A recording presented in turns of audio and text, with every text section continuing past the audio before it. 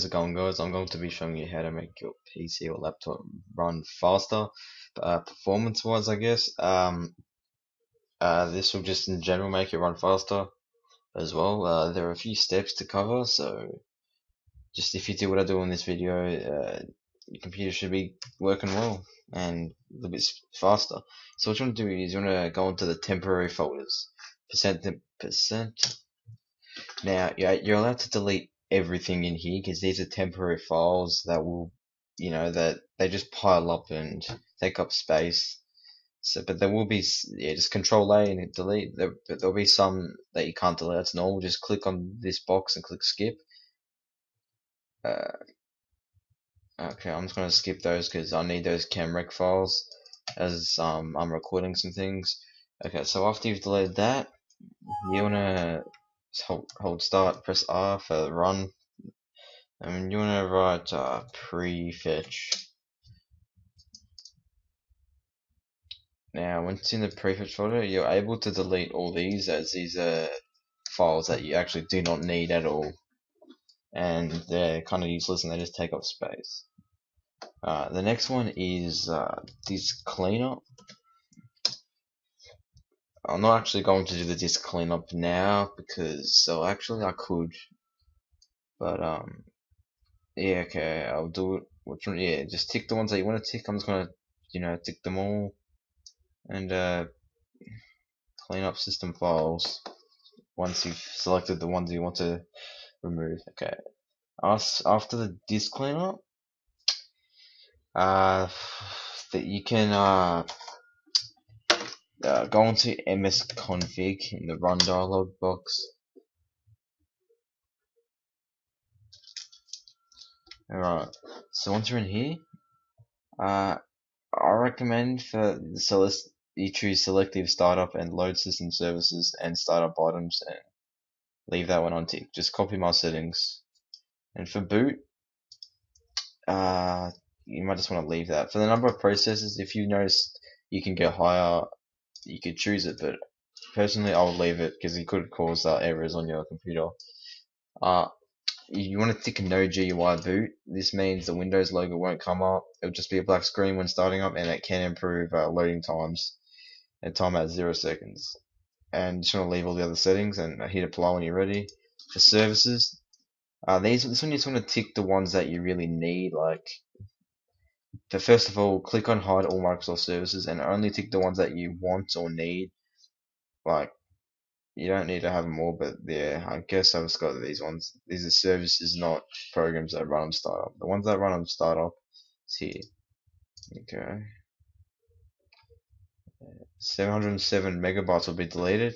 I'm not going to do that now. That was from the disk cleaner. Okay, so on the startup tab, you just want to tick the ones that you want to run on startup. I recommend keeping all like your graphics card, like I've got Nvidia, all the Realtek, the drivers and all that, Intel. You keep those, I guess. The ones that you don't really need, like I've unticked Steam, Skype, the Razer, Synapse, News.net, whatever that is, and yeah, apply. And okay, so once you've done that, there's a few more steps. You can write performance and click on adjust the appearance and performance of Windows. Now, I recommend you could copy the steps. You want to hit custom, and if you want the best options, I guess you could just copy these settings. So you want to turn off as much as possible, but you don't really want to turn it all, because if you turn them all off, it will look terrible. But yeah, if you copy these settings, then I reckon these are the good settings that you should that will be good to use. Okay, so advanced.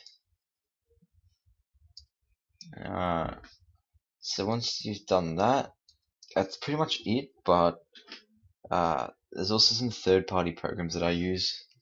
One of them is called CCleaner. It's a very good program. Yeah, like you've got so many options. I just cracked this program a while ago. I don't remember how, but I might be able to supply a link or something. No torrents, just pure cracked. Yeah, you can choose to delete a lot of things, but you can. There are things that you shouldn't really need to tick on here. Like, network password to say that. Some things in advanced, and the registry, I tick them all. Like I want to scan for some issues, and it'll just come up with a bunch of issues. And yeah, you just like when you uninstall programs, some of these will be left behind, and it'll find some broken registry files. So just let that run. Okay, so fix selected issues. Yeah, see, I just got rid of that, and I'll run this cleaner. Okay, another one is just your standard antivirus program. Like I'm using Norton 360. You could just you could use whatever you like. Uh, but yeah, well, whatever you use, it's good. Cause security, you got like I like to I run like daily quick scans like pretty much every week. Uh, yeah, so you can like run disk optimization, file cleanups. Yeah, I'm sure. Yeah, all antivirus should be able to do these basic things. So after that, I guess you wanna empty your recycling bin and just give your computer just a restart, and then you should be good to go. And also, yeah. So this deleted 143 megabytes because I only ran this about just like a few days ago or something.